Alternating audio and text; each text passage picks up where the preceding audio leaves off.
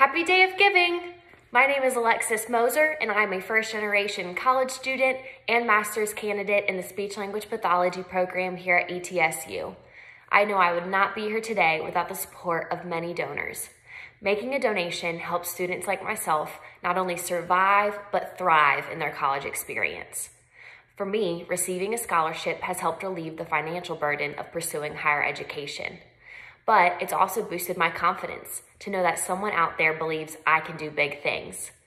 And it has encouraged me to give back to my own community however I can in this stage of life as a student.